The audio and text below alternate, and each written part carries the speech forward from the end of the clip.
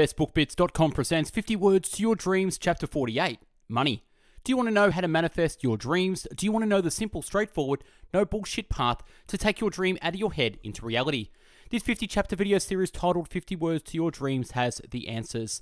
Researched for over 10 years and compiled into video written in audio format for easy consumption, this series will empower you with the know-how and tools you need to manifest your dreams into reality. Created by myself, Michael George Knight, the creator of the YouTube channel Best Book Bits and the website bestbookbits.com, this series is a wealth of knowledge condensed down into 50 bite-sized pieces. So without further ado, I bring you 50 Words to Your Dreams, Chapter 48, Money. Money. The one word in which we work most of our lives for, and the one word we study the least. We humans live on an abundant planet that provides everything we need to flourish and thrive with one little twist. It's currently an economic planet. We use money as a medium to trade our time, energy for goods and services to live our life. Regardless of what country you live in or the name you call money, be it dollars, pound, euro, yen, or cryptocurrency, we spend most of our waking life working for it, thinking about it, and spending it, and wishing we had more of it. Money is a major subject and plays a huge part in our lives. It should be a priority study for anyone who wishes to have control over money, instead of money having control over you. There are many great books and teachers out there with different philosophies and practical ways to earn money, keep money, and multiply money. Money isn't everything. If your dreaming life is purely based on generating money and having a certain amount of money, then money is the yardstick you use to measure yourself with. If your dream is not money related, but instead money is a byproduct of goal achievement, then money is a secondary outcome of your grand dream. The numbers in your bank account don't always reflect success internally or externally in someone's life. Remember, everyone has a different idea and scorecard on what success means to them. In life, there are people with lots of money who are failures, and there are people with very little money who are successful in their own right. Money is the dominant tool people use to measure success in the money-obsessive culture we currently find ourselves in. Money isn't everything in life. You can't buy family, true friendship, peace of mind, health, dreams, fulfillment, and meaning. Yes, with more money you can buy materialistic things, and you can buy a level of freedom and time. We all want more money in our life, as with more money, we have more freedom, choices, and opportunities to live the life we desire to live. But please don't get confused and push your happiness in your wallet, waiting for your wallet to fatten before you feel happiness. Money can give you short-term high, but not lasting fulfillment and happiness. How to keep track of your money. To keep your finances on track, you have to keep it on the rails. Be in control of your money, don't let money control you. Remember, money doesn't spend itself, you earn it and you spend it. Ask most people what they did with all their money they have earned over the years, and you will draw blank stares and get vague answers like house, bills, food, clothes, kids, holiday, cars, and fun. But if you asked how much you have spent on each category, chances are they wouldn't be able to give you an exact figure. People that don't keep track of money are generally sidetracked and headed off track when it comes to money. What if you had detailed records of your last 5 years of economic household income and expenses? What insights would this give you? What would it show? Would it show economic growth in income and balance sheet? Would it show your spending habits and give you a clear picture of your economic philosophy? Yes, yes, and yes. Why do businesses have profit and loss statements and you individually, or as a family, don't? If you don't know you have a problem, you will never find a solution. If you have money problems, I suggest you take the time to start tracking your economic activity, your income, and your outgo. I suggest once a month on the first of every month you take 30 minutes out of your life to invest in your financial future.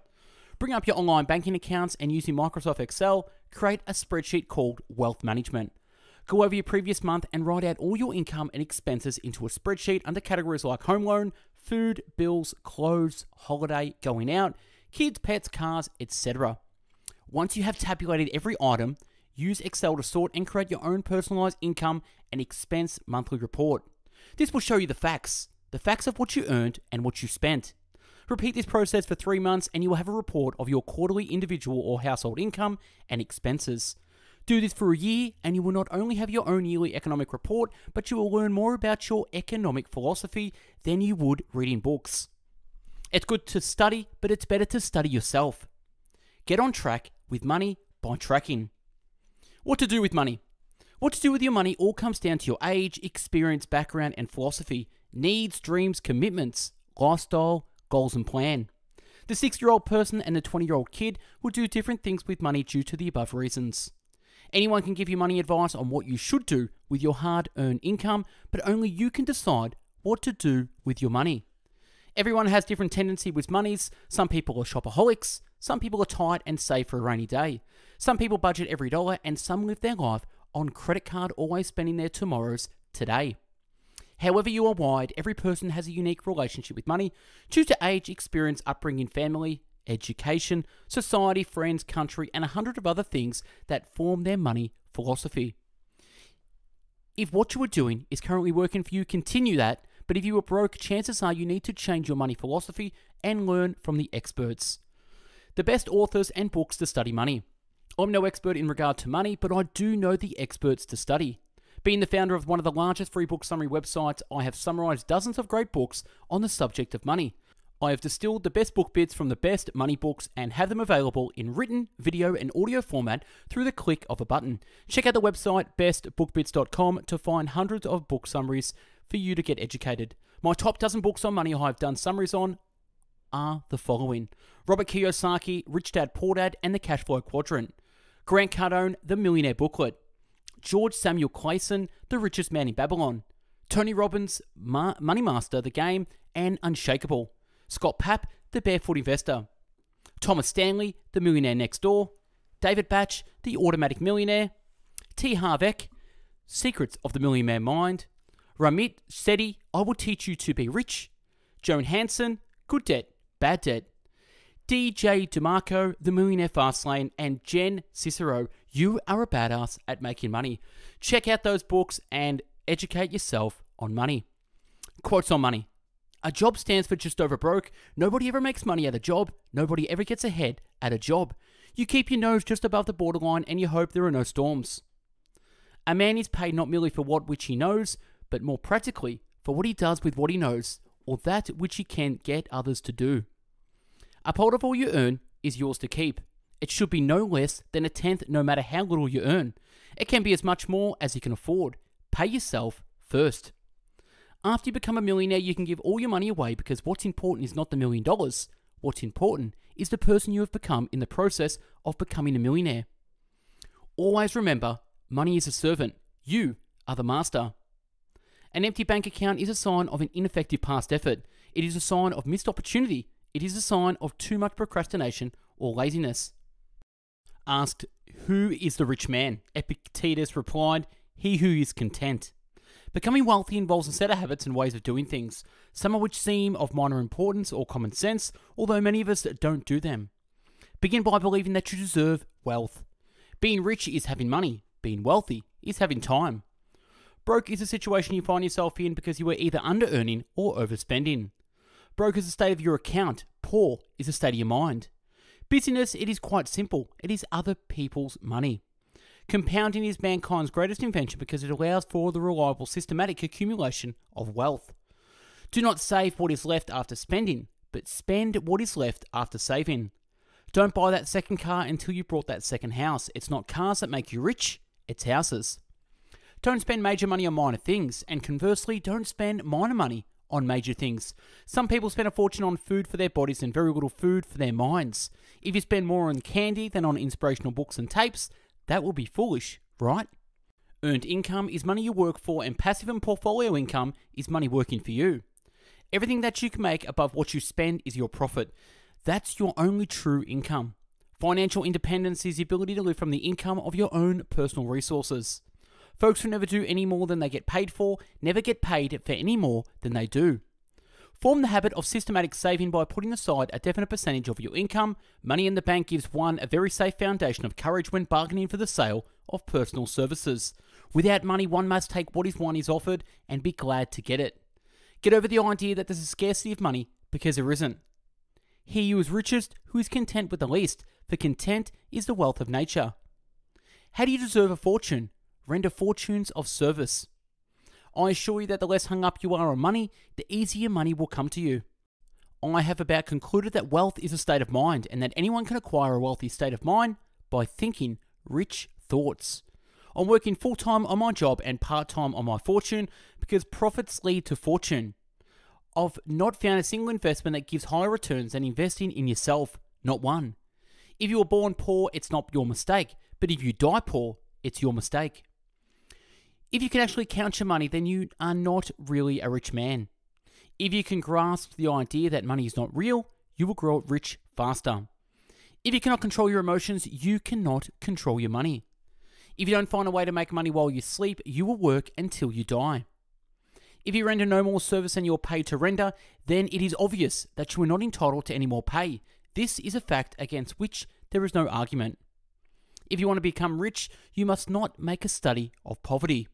If you want to feel rich, just count the things you have that money can't buy. If your outgo exceeds your income, your upkeep will become your downfall. Income rarely exceeds personal development. It doesn't matter how much you earn, it's just how much you keep. Keep in mind there are only two ways to earn money: people at work or money at work. Keeping money is harder than making money. Learn how money could work for you, unlearn the expectation that you must work for money. Make an investment in a rich person's appetite. Take a rich person out for a meal. There's no telling what you can learn in an hour or two of wealth-orientated talk. Millionaires think differently from the crowd. Money doesn't change men, it unmasks them. Money follows eyeballs. Money is like a jealous lover. Ignore it, and it will leave you for someone that makes it a priority.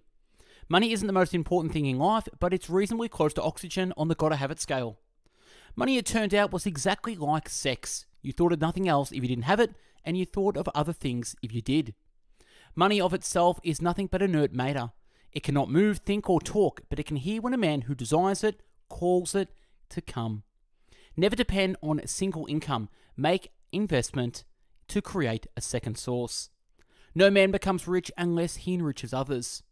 People are not born with a millionaire mind. It's a set of attitudes and knowledge that anyone can adopt and acquire.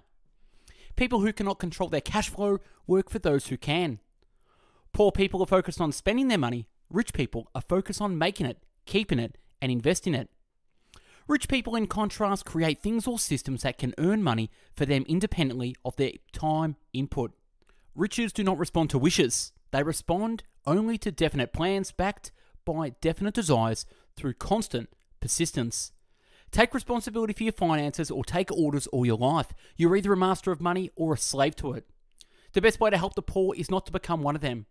The easiest way to make money is to create something of such value that everybody wants and go out and give and create value. The money comes automatically. The key factor that will determine your financial future is not the economy. The key factor is your philosophy. The majority of people devote more time to thinking about money they want or need than they do about creating ways and means of earning that amount through an equivalent of service. The man says, if I had a fortune, I'd take good care of it, but I only have a paycheck and I don't know where it all goes. Wouldn't you love to have him running your company? The most important word in the world of money is cash flow. The second most important word is leverage. The only way to become wealthy is to add more value to other people's lives than anybody's adding. It's the only way. If you're not adding value, you will not sustain the wealth. Your income is in direct proportion to your contribution. The philosophy of the rich versus the poor is this: the rich invest their money and spend what's left. The poor spend their money and invest what's left. The rat race is a trap for people who spend first and then have to work to pay for yesterday's extravagances with tomorrow's earnings. The real measure of your wealth is how much you'd be worth if you lost all your money. The reality is, if you're not very valuable, you don't get much money. There is no easier or surer way of attaining wealth than through the habit of paying yourself first through automatic deductions.